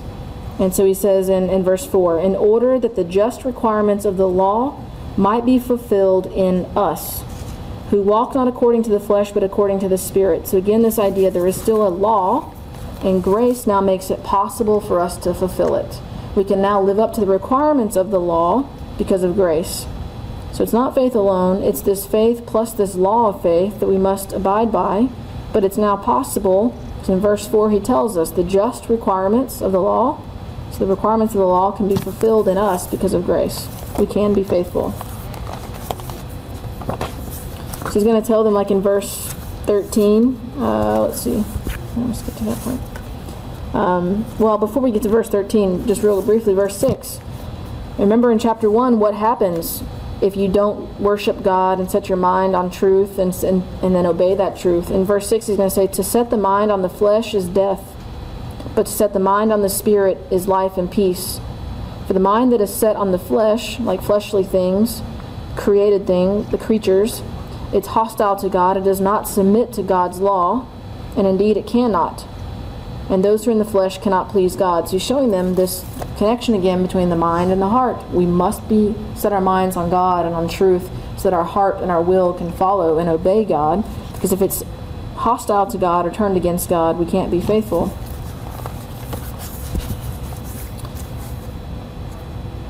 And then he's going to tell them in, let's see, verse 13, For if you live according to the flesh, you will die. And again, he's talking to the Christians. He's not just saying some non-Christian. He's saying to the Christians. For if you live according to the flesh, you will die. So if you don't walk in this way of the Spirit, you're not going to inherit this promise of eternal life. So if you live according to the flesh, you will die. But if you live by the Spirit, then you will put to death the deeds of the body, and you will live. So again, it's this idea of this spiritual battle. You're going to be putting to death these things over your life. It's going to be this constant battle, kind of suppressing these desires and these fleshly things, these passions that aren't in accord with God's will. Throughout your life, be working, fighting this battle. And then those, in verse 14, those who are led by the Spirit of God are sons of God. And then he says that we're in end of verse 15, we have this spirit of sonship. He's going to talk about our inheritance. And in verse 17, if we are children of God, then we're heirs. Heirs of God and fellow heirs with Christ, provided we suffer with him, in order that we may also be glorified with him. So he's going to say that if we have faith and are obedient to Christ and are faithful to this covenant, then we too will receive this inheritance of glory, but this will come with suffering. This isn't going to be a cakewalk. It's not going to be this life where we can avoid things. If Christ suffered, we are intimately united to him. We too will suffer. So in verse 17, if we are fellow heirs with Christ, provided we suffer with him. We're going to suffer. We should embrace this suffering because it unites us to Christ. But because we have grace, we'll be able to endure this and withstand this. And the rest of chapter 8, he's going to talk about suffering. We're not going to talk about that section, but he's going to talk about suffering.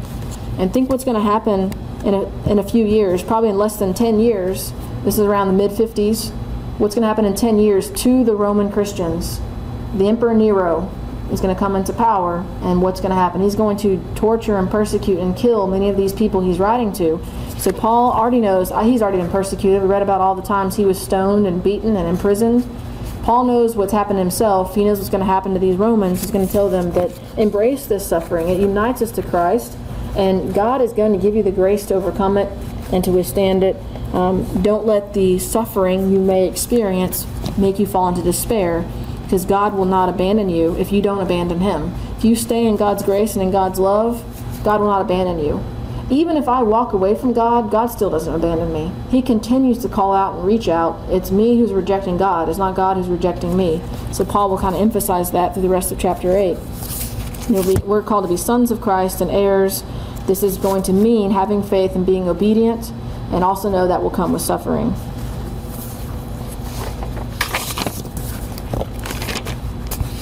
Okay. In the last couple of minutes, we're going to try to wrap up these last couple chapters in Romans just a little bit. In chapter 9, Paul's going to express, he's kind of frustrated because the Jews, particularly not the Jewish Christians, but the Jews aren't converting. They're not seeing Christ as the Messiah. So he's going to express a little bit of his anguish with that. He's just upset that the Jews who had been given everything failed to see the Messiah. So he's going to talk about that a little bit in chapter 9. But then he's going to also talk about in chapter 9 that God's plan is that we are to be conformed to Christ. But if we resist God, then we're taking ourselves out of God's plan. It's not God's plan that's the problem, it's us. So we'll talk a little bit about that. But we're going to skip to chapter 11.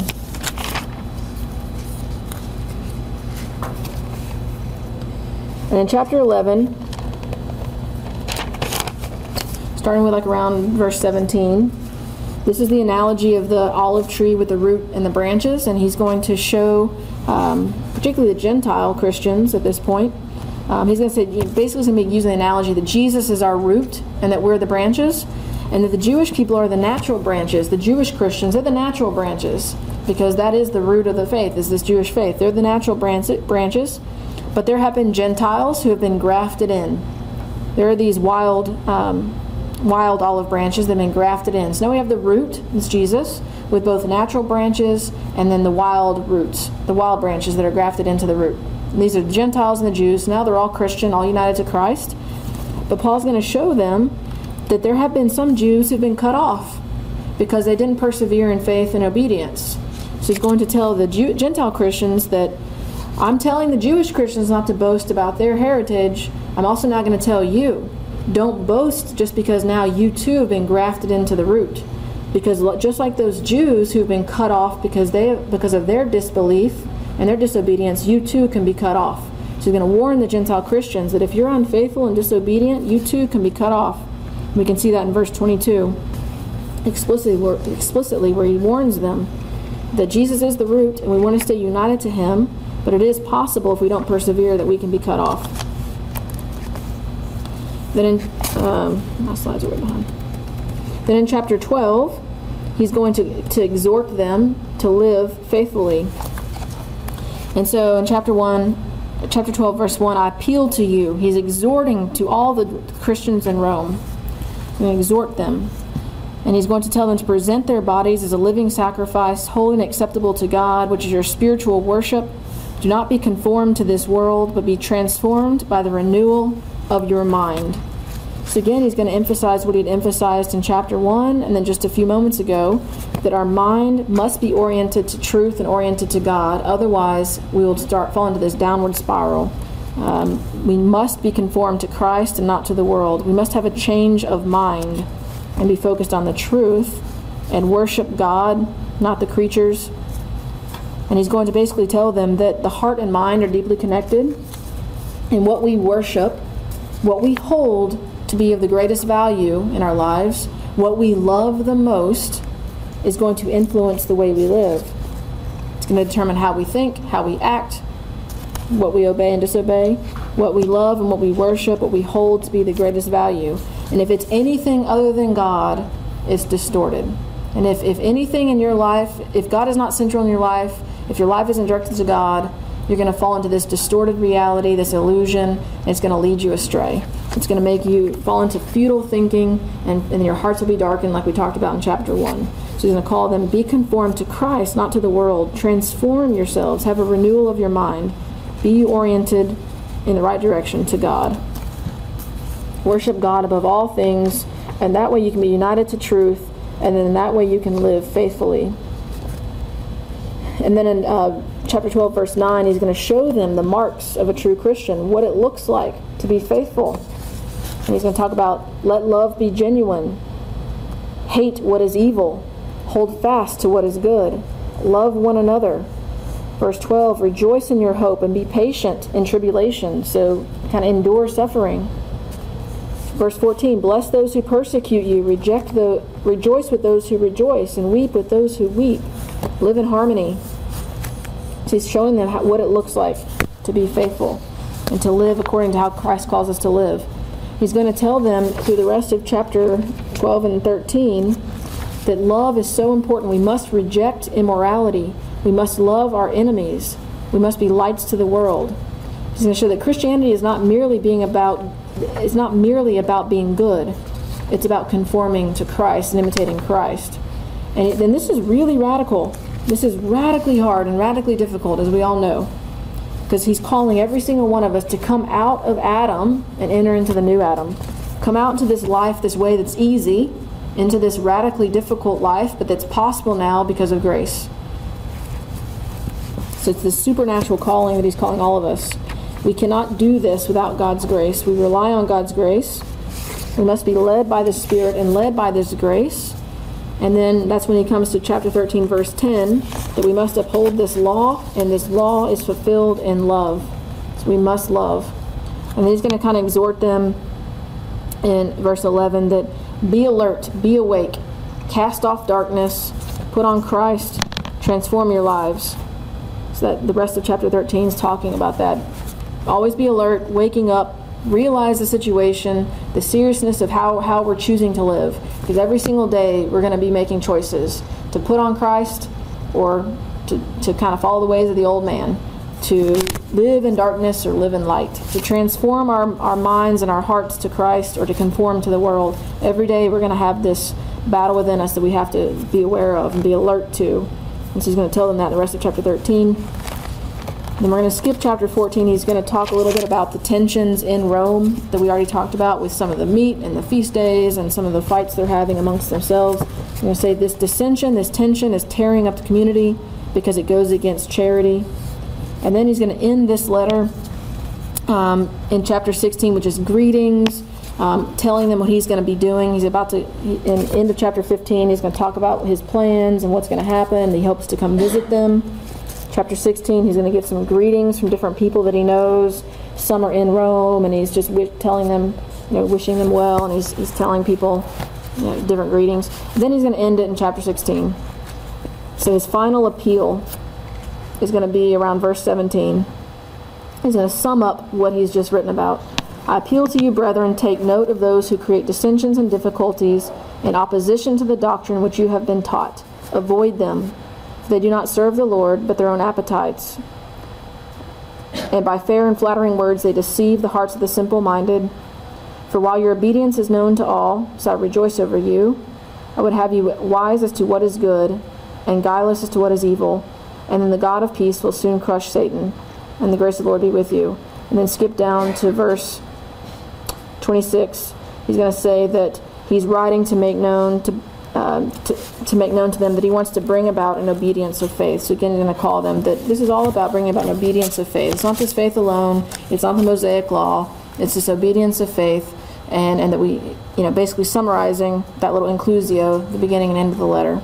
So with this obedience of faith at the heart of his message, that this faith we're called to now in the new covenant is this obedience of faith. But what that means is that we must love.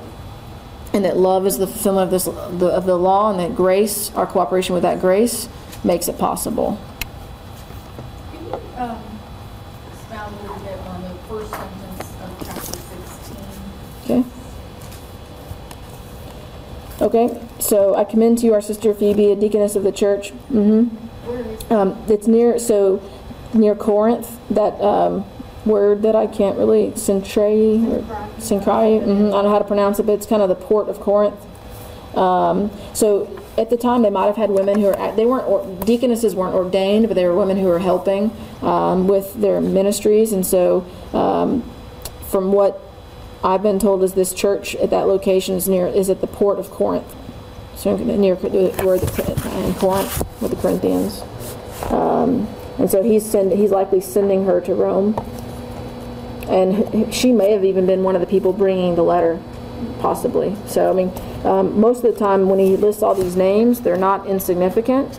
And so it's people they all would have recognized or known. And maybe this might have been one of the people bringing the letter, because he says, I commend to you our sister Phoebe. So I bet he's sending her with this letter to them, along with other people. And he's asking them to receive her with this letter. that before that there were women deacons? They're different than deacons because they're not ordained, but they were helping. They'd assist in the ministries, and especially like at baptisms, because they'd be nude, they'd be naked, so they didn't want the deacon men helping the women. So you'd have a deaconess helping the women, and then be in a separate location, kind of with little things setting them off so you can't see each other.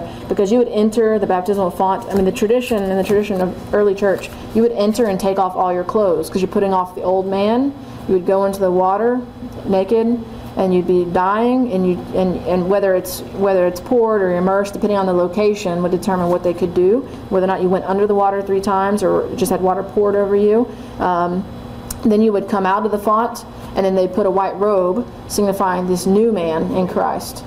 You're putting on Christ. And so then they would go, and so because they were nude, then they would also have the women assisting the women, and the deacons assisting the men. So it'd be kind of this, just because of the times and what they were doing, the women were important in that role to help with that. So, I'm not real sure. I think it was there for the first several hundred years, but I don't know exactly when they started not making it kind of literally this expression. Another key point that I wasn't going to necessarily mention because of time, but we can since you brought up her name. But in verse 13, where it says greet Rufus, Rufus was the son of Simon of Cyrene that helped carry Jesus' cross. Because in Mark's gospel he tells us that. Mark's gospel had told us, but that Simon of Cyrene had sons. I think it's in Mark's gospel, but that Rufus. And then it's obvious that Rufus must be very close to Paul, because he says, greet Rufus, eminent in the Lord, and also his mother and mine. So Paul relates to Rufus' mother very deeply and intensely, that he's even saying his mother is basically like my mother, because they weren't literally brothers, but he obviously has a very close relationship with Simon of Cyrene's wife. But all names are important. It's just we don't always know the significance of them. But at the time, the Christians would have absolutely known who these people were. And in verse 3, you see Priscilla and Aquila. So they're back in Rome because he says, "Greet Priscilla and Aquila, my fellow co-workers in Christ, who risked their necks for my life." So they've obviously gone back to Rome. So he's writing this letter saying, "Greet them." So all these different people. Greet Mary in verse 6. Mm-hmm. Is he speaking of Mary Magdalene? I don't know. Yeah, I don't know. Mary was fairly common, so we don't know. But the community reading the letter, they would have known particularly who this Mary was. So I don't know, because she obviously was working hard among them. So she probably was one of the evangelists, and potentially, but she's doing some type of work among them.